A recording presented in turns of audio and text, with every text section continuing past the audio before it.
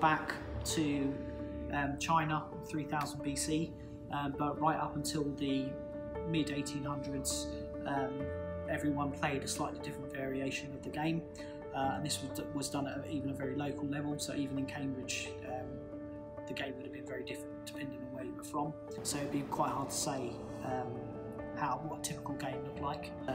You could catch the ball, you could trip people up, you could shin them, you could hack them, and that's why there was a sort of the need to unify it and get it locked down so that they could actually take the game further.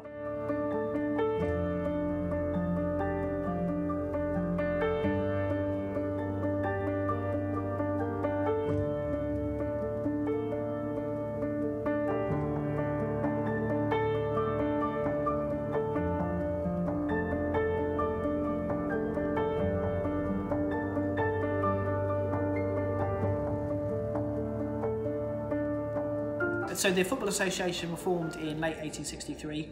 They became aware of the new revised Cambridge rules that were published by J.C. Thring, and these gave them a framework to build on.